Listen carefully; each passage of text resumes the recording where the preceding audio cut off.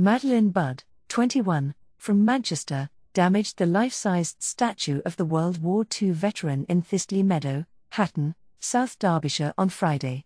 She appeared at Westminster Magistrates' Court on Tuesday, the 4th of October, wearing a dark jumper and spoke quietly to confirm her name, address, date of birth and enter a guilty plea.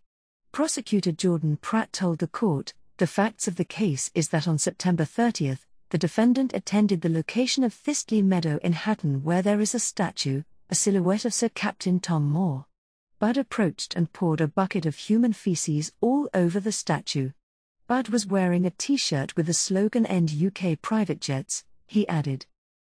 Mr. Pratt said the incident was filmed and shared on social media as part of an environmental protest.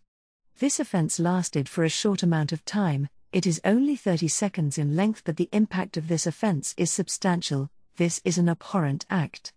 I do not need to remind the court of the impact that Sir Tom had. He was a figurehead that a number of people rallied around in a fundraising effort that raised tens of millions of pounds in the height of the pandemic.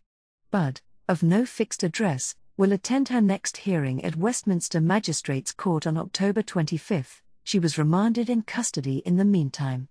District Judge Louisa Siasira said the starting point for sentencing following her guilty plea could be 18 months imprisonment. Please like, comment and subscribe for further court updates.